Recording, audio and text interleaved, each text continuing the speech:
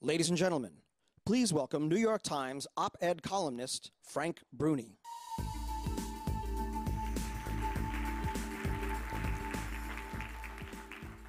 I think 10 hours was kind. The debate felt more like 20 hours to me.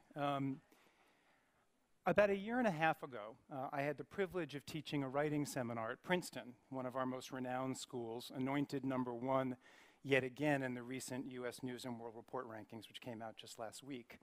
The seminar was limited to 16 students, and because of the topic, food writing, it was predictably oversubscribed.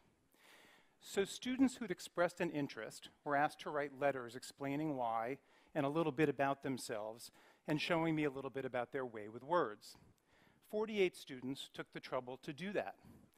These letters were terrific. They were animated, they were charming. As I read through them, I felt growing excitement and then dawning regret because I didn't know how I was going to choose 16.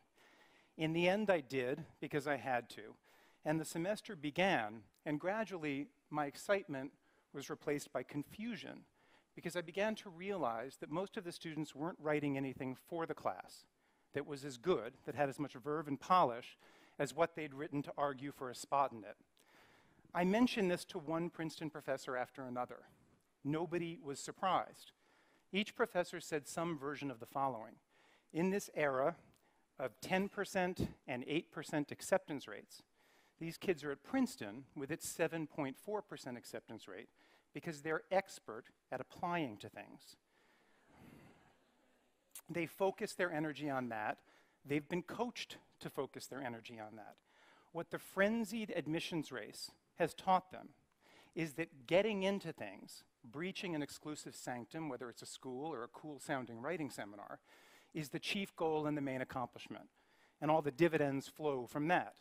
Just muscle your way through the door and don't worry as much about what happens on the other side in the room itself. I tell that story not as a put down to Princeton because I think I could be telling a story from Harvard or Stanford or Georgetown or Northwestern. And I don't tell it as a put down to the students who were earnest and quite talented and I enjoyed very, very much. I tell it as a put down of all of us and our society and what we've created with this mad admissions race to get into a school as selective as one can get into.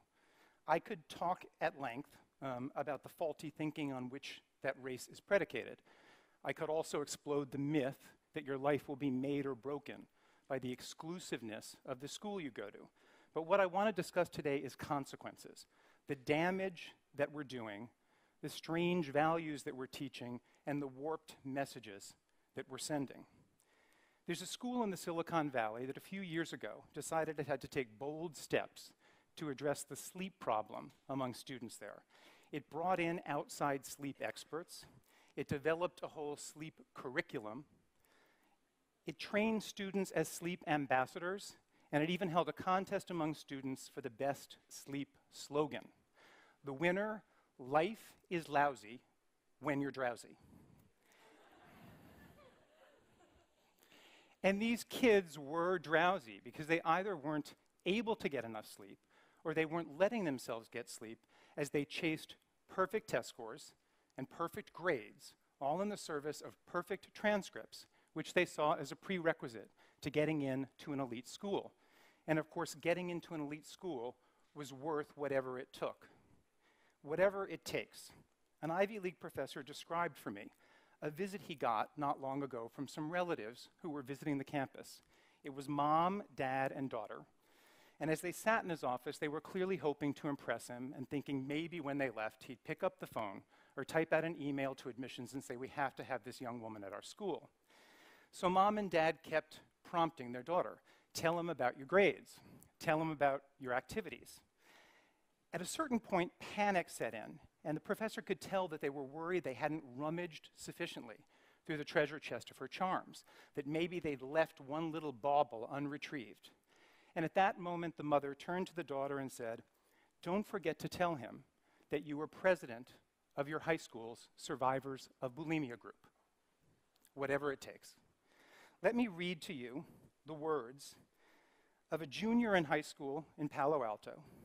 These were posted publicly on the internet, and of course, Palo Alto is the home to Stanford with its unprecedented 5.0% acceptance rate. She wrote this: "As I sit in my room staring at the list of colleges I've resolved to try to get into, trying to determine my odds of getting into each, I can't help but feel desolate." She admitted to panic attacks in class. She said that she'd missed menstrual cycles because of exhaustion. And she added this: "We are not teenagers. We are lifeless bodies in a system that breeds competition, hatred, and discourages teamwork and genuine learning." In Palo Alto, there have been in Palo Alto over recent years, so many teenagers have ended their lives by stepping in front of trains that when I visited the area last spring, I noticed at every major railroad crossing an orange-vested safety worker, a sentry. These people were there every day, and they were on a suicide watch. And of course, it's not just high schools. There have been rashes of suicides at MIT, at Cornell, at University of Pennsylvania, where 6 students committed suicide in a recent 13-month period.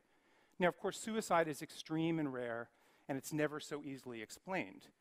But achievement-oriented students from privileged backgrounds are overwhelming campus mental health services. They're reporting unusual levels of anxiety and depression, and they're engaging in self-destructive behavior like binge drinking. And psychologists say that this reflects the panic they feel about falling shy of the markers that have been set for them. And of course, the ultimate marker is getting in to an Ivy League school or another school of its ilk. And as that becomes more and more difficult, almost impossible, these kids feel like they're being set up to fail. Something else I saw, or rather learned at Princeton, there's an eating club there whose wildest, sloppiest, most beer-soaked party is called State Night. Do you know why it's called State Night? Because it's when you party as if you were at a state school. Some students will come dressed in a Rutgers jersey, others in a University of Maryland hoodie, even, I'm told, something like a Dartmouth cap, because Dartmouth, with its 11.5% acceptance rate, might as well be a state school. The admissions race is reinforcing the idea that all of life is a hierarchy, that all of life is a pecking order, that all of life is brands, some of which flatter you more than others. We're turning higher education into a mall with tiered department stores. Bergdorf Goodman over there, Nordstrom right here, JCPenney down the way. Oh, and across the street there's a Walmart. Let's hope its customers are getting what they want. By lavishing so much attention on the strategy and the sorcery behind a successful college application, we're sending the message that packaging matters as much or more than substance, and even that deception is okay. And by telling kids to take this many AP courses, to participate in that many extracurriculars, to discover an obscure sport to excel at, to find an arcane charity to work for in the summer, we're encouraging them to blindly follow a choreography that may have absolutely nothing to do with their passions. And we're promoting the idea that life yields to scripts. That's a lie. Some of the most dazzling people and some of the most extraordinary careers are the products of serendipity, spontaneity, experiment. But this lie can follow kids to college, and it can influence and constrict their experiences there. I recently asked the renowned psychologist Barry Schwartz, who's been teaching at Swarthmore for 4 decades, if he notices any difference in the students he gets these days, the ones who've been culled by this admissions race. He said that he does. This is what he told me. "I think that these kids want to be given a clear and unambiguous path to success. They want a recipe, and that's the wrong thing to be wanting. Progress isn't made by recipe. Recipes create cooks. They don't produce chefs. And if we don't produce chefs at Swarthmore, where are we going to produce chefs?" We're utterly perverting the point and the dignity of hard work and of learning. By framing both in merely practical terms, we're sucking the soul out of them. I recently asked a college counselor at a Southern California secondary school what she dreads most about admission season. She said she dreads a statement that she hears time and again from one disappointed student after another. The student will get responses from the 12 or 15 or 18 schools to which he or she applied. Some of the most coveted schools will say no, and the student will invariably respond with these words: "I did all of this for nothing." The leadership role in a student group, that was for nothing. The lessons in biology and the natural order of this mesmerizing world of ours, that was for nothing. It's as if all of high school and all of college and all of education is merely a means to an end, a humdrum bridge to some imagined promised land, and not a journey all its own, a process of growth, and an act of betterment. I did all of this for nothing. We all have to think long and hard about how we purge those words and that resentment and that defeatism from the lives of kids who have nothing but promise ahead of them and who are pivoting into what should be one of the grandest adventures of their lives. Thank you.